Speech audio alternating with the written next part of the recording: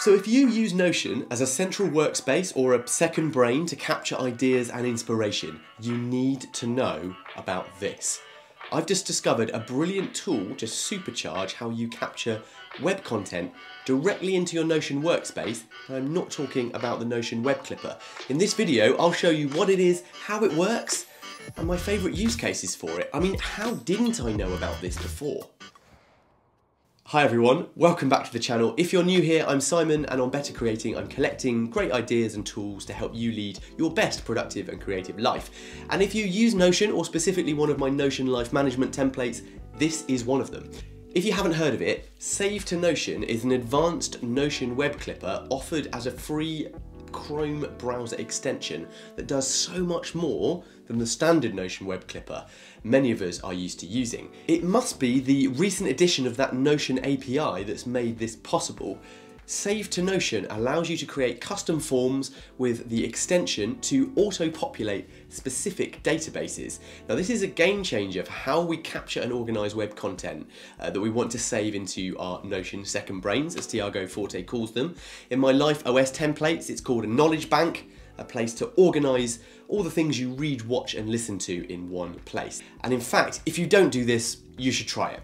Knowledge capture can change your life. So here's how Save to Notion works and how I'm using it. First of all, just search Save to Notion Chrome extension in the Chrome browser and install it. From there, connect your Notion workspace and you're ready to get started. Notion's existing Chrome web clipper simply allows you to do two things.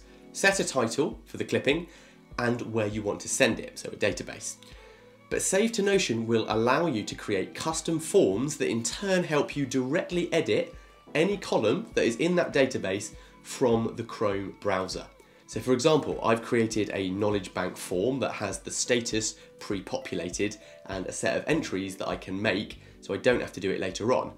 To set up a new capture form, you click on Add Database and pick where you want to send information to. Mine is my knowledge bank where I capture information. If you click the box Clip Page Content, it means that anything on that website will turn up in the main page of the database entry. I want that because it's where I'm capturing this information. You can click on the Field button down here and add any column that is in that database. So I have a subject category tag list and a set status tag list in my database for things like if it's a live reference, if I'm currently consuming it. But you might want to leave these empty if you want to fill them in, or like this, I could set it to be pre-formatted because, say, most things are going to be put on my reading list for later. And here I have a relation which links to my wider system, and there's a link to content projects because I expect most of the things I capture on this form will be for these videos. So I can select what I want to select and then immediately populate the knowledge bank entry, removing a ton of admin that I used to have to do later on down the line.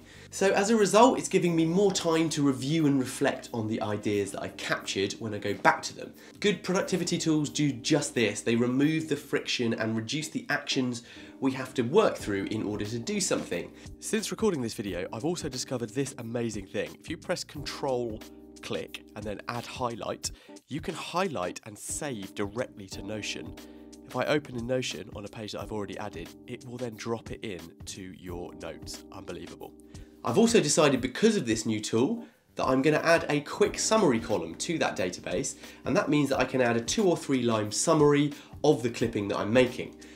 That is because I think that summarising quotes or references in your own words is a great practice to get into if you want to make more of the information you capture. I wish I'd done this earlier, to be honest, with things like books that I've already read. This one deserves a like from you Notion fans out there, surely. Let me know as well in the comments what you think below. It will really help the channel out.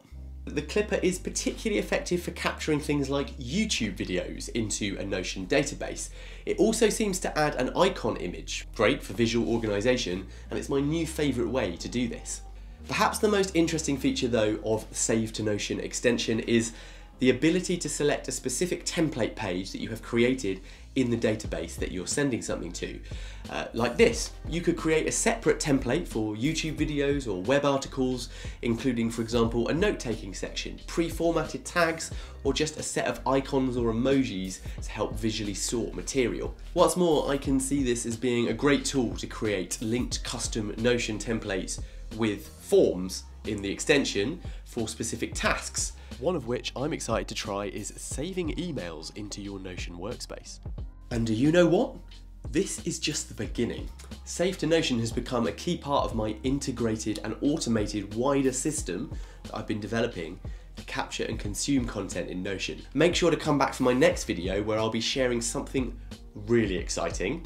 It's how I've combined Notion with a set of automated apps like ReadWise, Air.io, Kindle, and others to build the ultimate knowledge capture system for your Notion second brain or LifeOS template.